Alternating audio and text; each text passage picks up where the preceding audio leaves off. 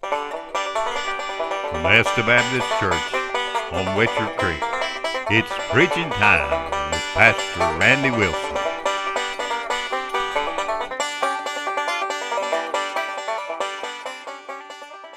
To go and preach to Dave's wife, Tammy.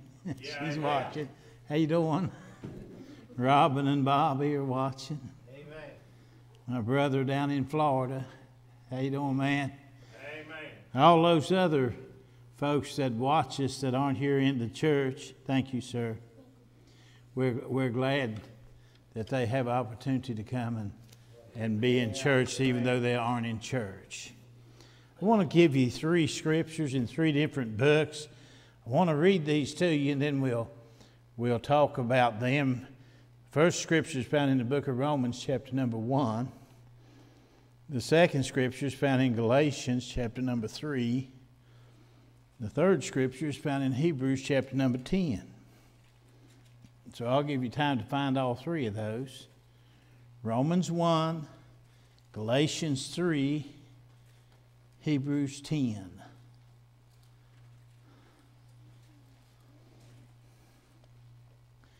Romans chapter 1, look at verse 17. Of course, verse 16 is the Baptist verse there. I'm not ashamed of the gospel of Christ. It's the power of God unto salvation. Everyone believes, the Jew first and also the Greek. But in verse number 17 it said, "For therein is the righteousness of God revealed from faith to faith, as it is written, the just shall live by faith." You see that? The just shall live by faith. Now turn, if you will, to the book of Galatians, chapter number 3. Galatians chapter number 3. And I want to read to you verse number 11. Galatians 3:11. "But that no man is justified by the law in the sight of God, it is evident, for the just shall live by faith." You got that? Are you noticing something? Look in Hebrews chapter 10, verse 38. Hebrews chapter 10, verse 38. "Now the just shall live by faith.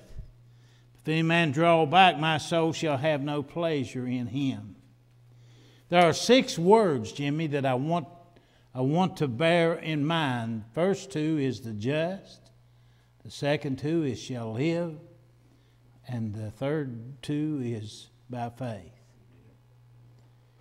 The first words that we find in Romans tells us who will live by faith.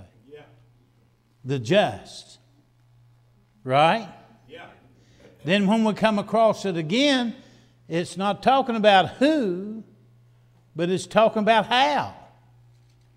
I'm sorry. It's talking about what. The just, what shall live. Yeah. And then the third time that we come across it, it answers the question how. Yeah. By faith. Amen. Who? The just. Yeah. Will do what? They'll live. Yeah. How will they live? They will live by faith. Yeah. If God was interested enough to put it in there 3 times, the just shall live by faith, perhaps we ought to rein up there and tie our horse to that hitching post. Yeah. And perhaps we ought to just talk about faith every now and then. Yeah. Because that's what's going to get us through. Yeah. The just shall live by faith. Our Heavenly Father, thank you today for this privilege to pray.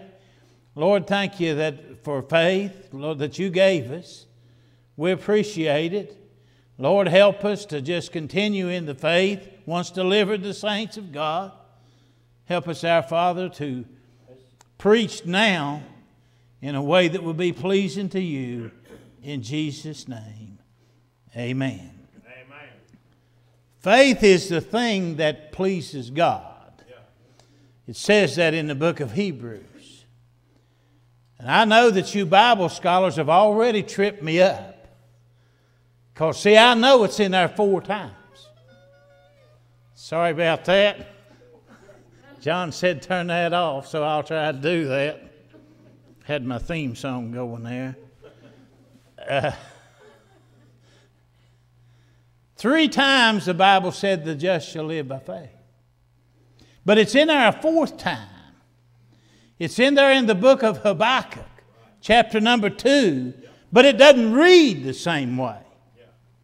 It reads in Habakkuk chapter number 2, the just shall live by his faith. Amen.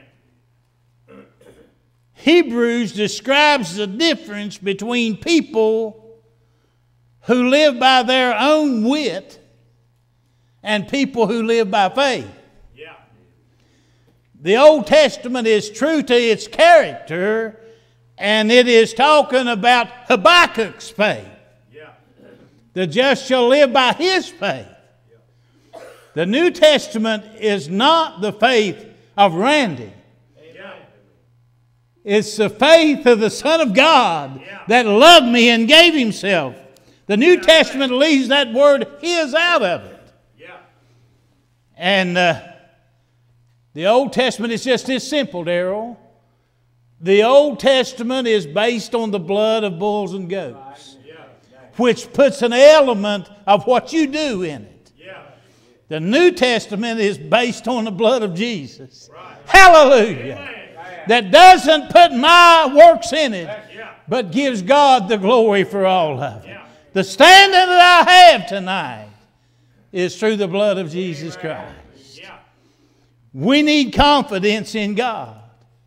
We need to live our lives by faith. I believe you ought to consult God in everything you do. Amen.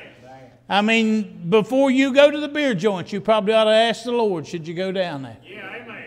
I think you ought to consult Him when you go to buy a car, Yeah. when you go to buy a house, when you're seeking a job or you're seeking a raise. And if you do not seek the Lord's will and you go to trying to do things by your own devices, your devices will get you deceived. Yeah. You say, yeah, but I'm pretty crafty. Got to read the book of Job. Job chapter 5, verse 12. If we are crafty, our devices will get us disappointed. We think we got it all covered. We think we got it all down, but our devices will get our scheming, our statistics will mess us up. Yeah. Walking by faith is something you do. It's not something that's just relegated to the Sunday school lessons. Amen. It's not just something that the preacher gets up in the pulpit and talks about on Sunday morning or Sunday night, but it's something that you put in practice every day of your life. The New Testament Christian, Ephesians chapter 2, verse 8, is saved by grace through faith. Yeah. Now, New Testament faith is a gift. Yeah. By grace through faith. It is the gift of God, not of works, lest any man should boast. Yeah. Faith actuates the power of God, according to 1 Peter chapter 1. And the power of God is what helps us to maintain our Christian life. Yeah. And that's not a weak power, son. Yeah. The power of God's what causes the sun to come up in the morning. The power of God's what holds the earth in its orbit. If it orbits, I'm not even sure it does. But if it does and the sun orbits it, I don't know which one's true because I haven't been up there checking it out. But whichever one works, it's the power of God that holds it in place. It's the power of God that holds the atoms together that keeps this world from splitting apart and exploding in a big fire. The power of God said, let there be light, and there was light. And a Christian is kept by that power. Amen. Yeah. Never undersell God and never sell Him short. There is a faith whereby we worship. I believe Abel had that straight when he worshiped by faith, whenever he offered the blood of that little lamb. I believe that blood that he offered was a worship that God would accept. Yeah. I believe God would still accept that today if we would come to Him with the blood of the lamb. Yeah. I believe God expects that in our worship service. Amen. Our worship service is not to show off your talents. Amen. Yeah. Our worship service is not for you to get up here and brag about how you have this and you have. Our worship service is to take the blood of the Lamb to the Lord and say, thank you, Jesus. Yeah. Amen. Yeah. The worship of faith is illustrated by Abel, but then the walk of faith is illustrated by Enoch. Didn't he walk with God? The Bible said that they looked for him, couldn't find him. Wonder what happened to him. Well, he had walked with God so much and walked with him so long that directly he got closer to his house than he was back to Enoch's house. He said, just come on over and spend the day with me. We'll let you go home after a while. And Enoch went up there to spend the day, and there ain't no night there. So he's still up there spending the day. The walking with God is a walk of faith. Working for God is a work of faith. The Bible said Noah, being moved with fear, prepared an ark. He done something. He prepared an ark to the saving of his house, wherein he condemned the world and himself had the testimony of righteousness. Remember that we cannot force God to do anything. We can't force God to save us. We can't force God to keep us. Amen. We're at His mercy. Thank the Lord, He is a merciful God. Here is what I always believe. There's a man named Joab, and he's got his faults. He certainly does. But he said something one time when these soldiers were getting together to battle, and they were going to fight. And old Joab went out there and he said, hey, I'll tell you what let's do. Let's play like we're men. Amen. Let's play the part of a man and leave it up to God. Let's do what we can do and leave the results up to God.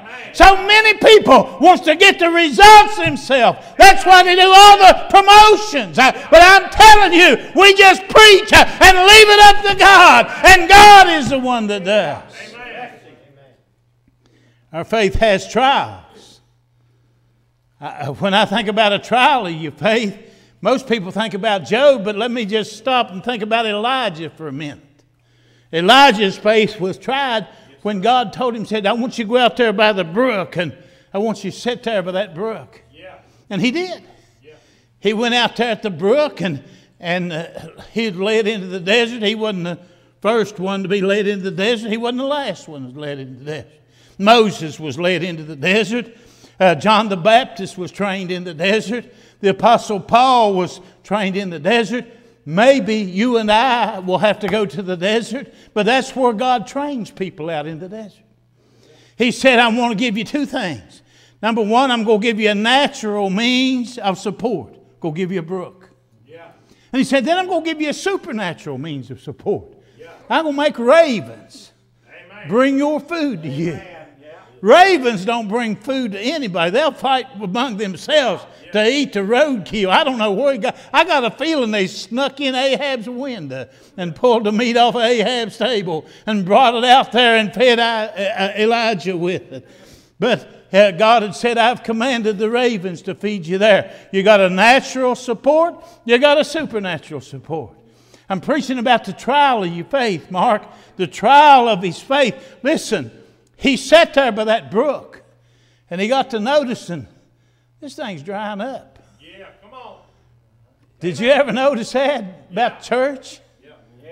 Hey, I thought this thing was going to go great. This thing's drying up, man. Come on. I don't know what we're going to do about this. Statistics. Amen, preacher. That's what we look at. Statistics. Amen. Elijah goes to get a drink. He measures how deep the water is today compared to how deep it was yesterday. And he said, at this rate, I'm going to die of thirst here in 21 days. Statistics. Am I telling it right?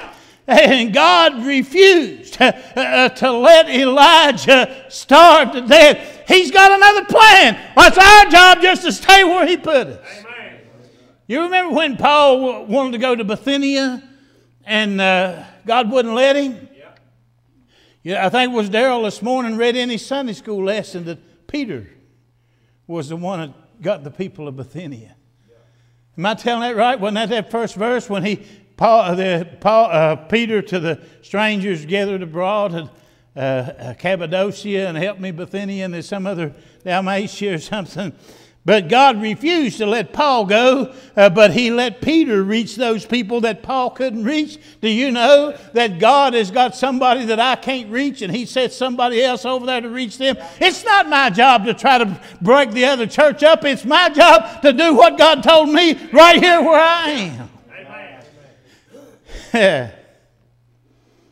God splits us up and puts us here and there. I don't know why Witcher Creek needs 4 Baptist churches. I mean, ours would be fine. But you know what? There's folks down to Mouth the Hollow that I can't reach. We don't have the same culture. There's folks up the hollow that they can't reach. We don't have the same culture.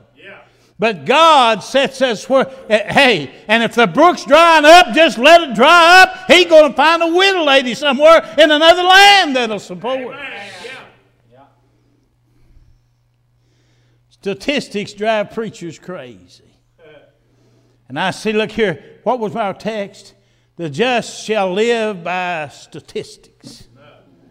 The just shall live by growth programs. By these, I know a church, this is the truth, a Baptist church. I'm not going to tell you where, but in order to get people to come to their church, they give away a car. Not a car like you're thinking about. A new car. I know if I'd give away a car, I'd be glad they took it. But we are so eat up. Amen, preacher. You are doing so good tonight, preacher. We are so eat up with our promotions and our statistics. Hey, how about just being like Joab? Let's just play the man and leave it up to God to build the church. I mean, you know, when the offerings is good and new people in attendance and we've got a few professions on the rise, statistically we're successful, we're rich and we're increased with goods and don't have need of nothing. Statistically we're doing well. But hey, buddy, you better read that book. Amen. Revelation chapter 3 verse 17 would be a good place to start. The Bible teaches this, that statistics do not take into account or recognize the working of God. Yeah. See, if God don't do something, we sunk. Yeah. Amen. Perhaps we should seek first the kingdom instead of the statistics. Yeah. Amen. How are we doing? I'm talking about faith. I'm preaching about faith. Faith will be rewarded. If not here, 1 John chapter 5, verse 4, the victory that overcomes the world be our faith, and in heaven we will not lose our reward. Yeah. Jesus is our foundation. Amen. And being our foundation, we build on Him. Yeah. What we use, the materials we use, the Bible defines them as gold or silver or precious stones or wood or hay or stubble.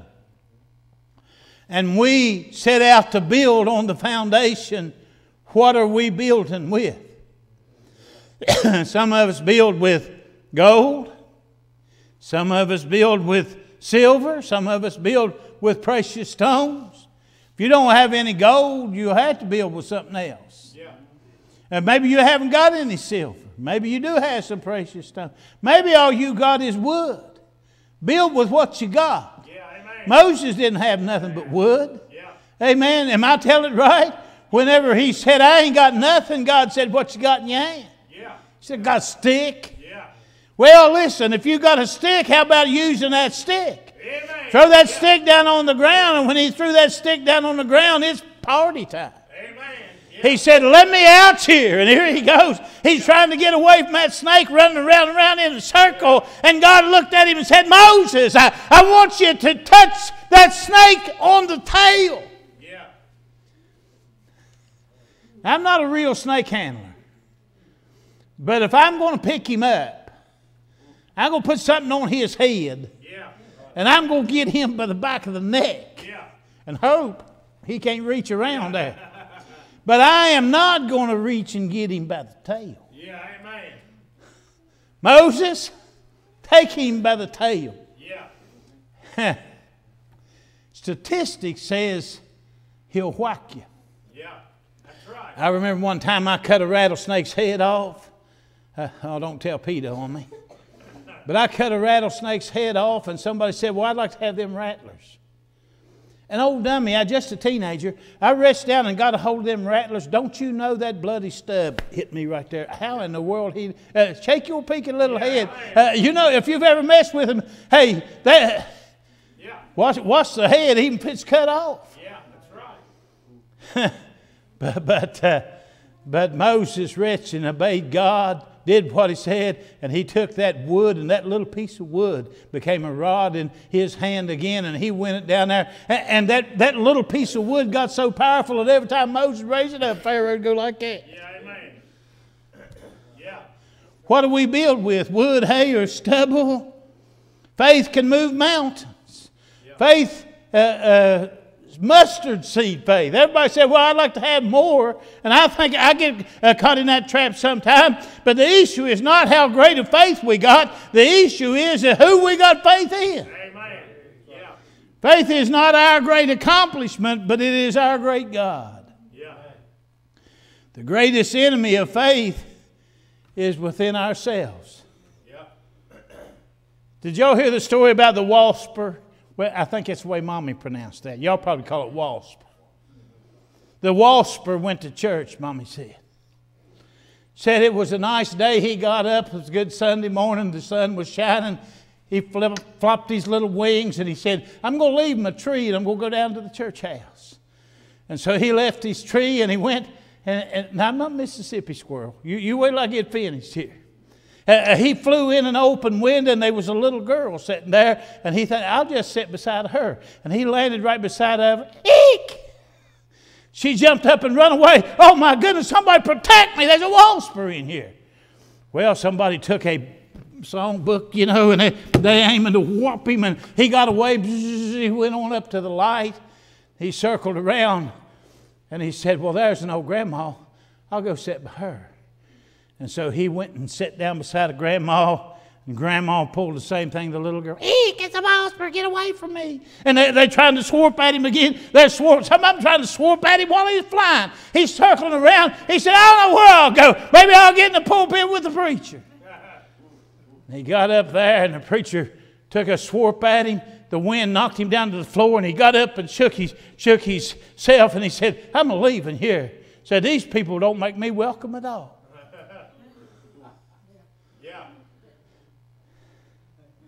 He was blaming them because they knew he was a stinker.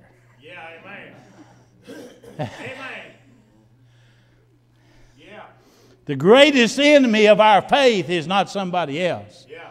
The greatest enemy of our faith is when we play the waltz. Yeah. And we want to be the one that inflicts pain on everybody. Yeah. Excuse me. Let me do this. This will help me.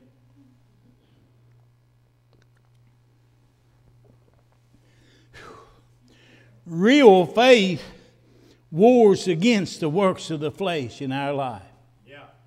And produces the fruit of the Spirit. Yeah, amen. If you want to have love and joy and peace and long-suffering and gentleness and goodness, even if you want to have faith, exercise faith. Yeah, amen. You say, how can I exercise when I don't have? Don't tell me you ain't got it, because God said He gave it to you. Every man a measure of faith. Right. Exercise what you got. Faith believes Romans 8:28. Yeah. Amen. Do you? Amen. Faith does. Yeah. Ephesians chapter 6, Paul tells us about the armor of God. And he says, put on the whole armor of God. And then in verse 16, I think it is, he said, above all, taking the shield of faith. Now, the scholars tell us that that's not above all in order of importance, but it's above all like a shield over you in battle. Like an umbrella, like a roof. Everywhere you go, you hold up that shield of faith. Amen. The biblical shield was large enough for you to hide behind. Amen. And in Isaiah 21, they anointed it to make it flexible and fit for war. Yeah. Jesus was anointed with the oil of gladness above His fellows. But you and I can be anointed with the joy of the Lord. And the joy of the Lord is our strength. Amen. Yeah.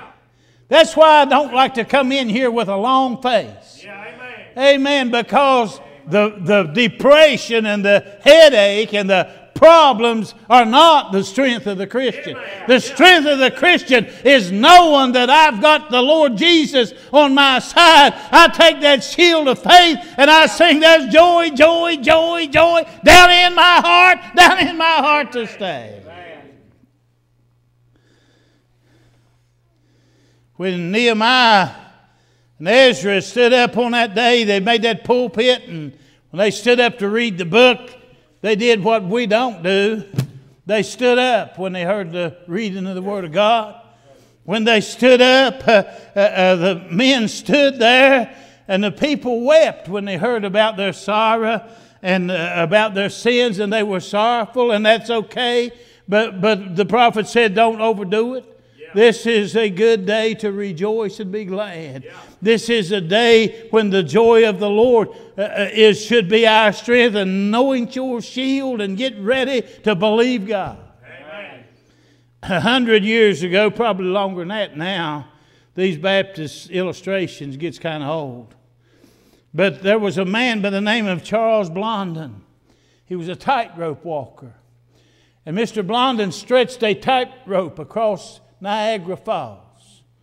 And he took 300 pounds of potatoes and put it in a wheelbarrow. And he wheeled that barrel across Niagara Falls. And he come back to the side and everybody applauded. Yeah, good job, good job. He said, how much do you weigh? The fellow said, I weigh 150 pounds. He said, did you just see me wheel 300 pounds of potatoes? He said, I saw it. He said, well, do you believe I can wheel you across there? The guy said, yeah, I believe it. He said, get in the barrel. Yeah, amen. Real faith gets in the barrel. Yeah. How many believe and yet they don't have real faith? They just believe about it. You know what James calls that? Listen carefully. James calls that dead faith. Yeah. He said dead faith talks a good game. Yeah. Intellectually, it knows the vocabulary. Amen. It can quote the verses. That's the problem with a lot of people that are raised in church. Yeah. They know the verses. They can quote the verses, but their walk and their talk don't match up. Amen. Amen. They're different. They're here and they, quote, love the Lord, they say, but just as soon as they get an opportunity like that wasp, they want out of here. Yeah. Their works do not back up their words. Are they saved? No. They are not saved because they only have an intellectual belief in God. Yeah. Stay with me. James goes on and not talking about a dead faith, but he talks about a demonic faith. Yeah. And he said the demons believe enough to tremble. Yeah. Devils get emotional about this thing. Yeah. Is emotion enough to make us tremble? Is that saving faith? No. Emotional hearers, the Bible said they would anon receive the word in the parable of the sower, but don't have a root. Amen. And when trials comes up, they're offended. Yeah. And enticed back into their sinful life. Yeah. So he's enlightened in his mind. He's stirred in his emotions, but he's not changed in his heart. Yeah. Then there is the third type of faith that they receive. John 1:12. And as many as received him, to them gave he power to become the sons of God. And when they received him, it's revealed in their life. Yeah. You show me your faith by your lack of works, I'll show you my faith by my works. Amen. Saving faith is not only a faith that intellectually can say the words, it's not only a faith that gets emotional about it sometimes, but saving faith changes your will. Yeah. To where you have a will to serve God. Amen. And if you don't have a will to serve God, you are not saved. Amen. I'm not trying to be mean. I'm trying to tell you the truth. Nobody has to knock on my door and say, are you coming to church? Yes, I'll be there. Why will I be there? Because it's my will to do the will of God. Amen. Not only the mind and the emotions, but the will. The mind understands the gospel. The emotions rejoice in the truth, but the will obeys the truth. Have faith in God. I think I'm preaching on faith. Three times in the New Testament, God said the just shall live by faith. Who will? The just will. Yeah, amen. How will they live? By faith. Yeah. What will they do? They'll live Yeah. by faith. Are you listening to me? I'm not trying to talk you out of your salvation. If you're saved, you know whether you're saved or not. But if you're just an emotional here or just an intellectual here, you know how many people tells me, well, I believe that. Yeah. You know how many people will justify their own wicked life saying, well, I believe the Bible. Yeah. They believe it intellectually. Yeah. It's never affected their will. Right. If it would affect their will, they'd be sitting right here in this church tonight. Amen. Well, what about their emotions? I've had people get so emotional that they'd stand up and testify, the devil can't stop me. I'm coming. Yeah. If you said that, raise your hand. Oh, the devil must have stopped them. Yeah, amen. But when God gets down inside your will, amen, and you say in your heart, I will arise and go to my Father and say, Father, I've sinned against heaven and in thy sight. I'm no more worthy to be called thy son. Make me one of your hired servants. Then the Father will wrap that robe around you. He'll put them shoes on your feet and a ring on your hand and say, rejoice with me. My son that was dead is alive again. Amen. The just shall live by faith. Let's bow for prayer.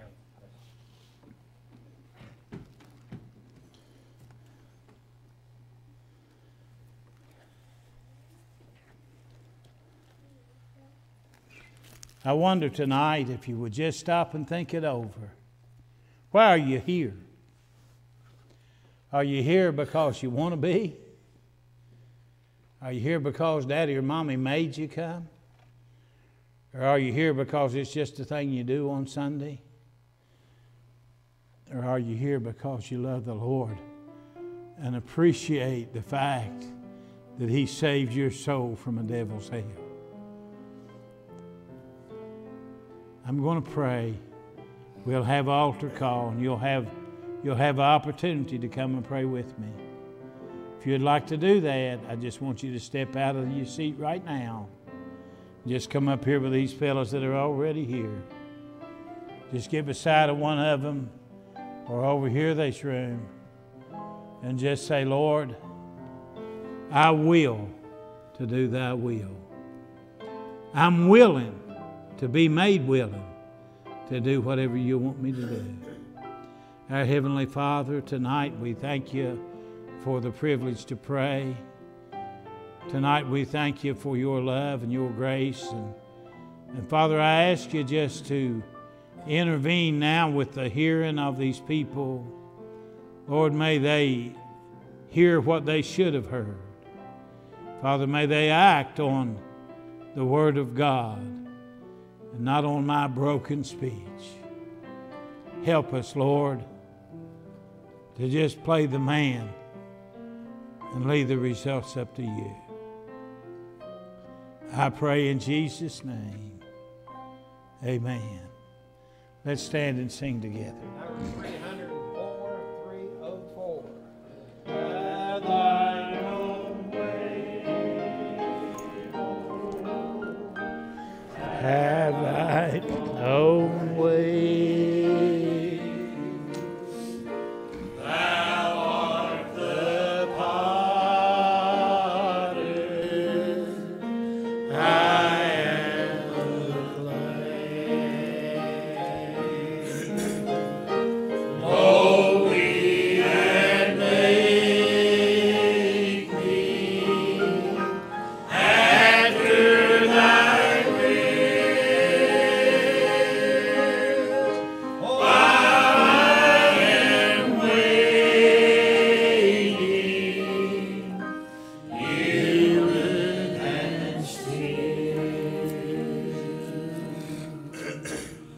thank you for coming to church tonight.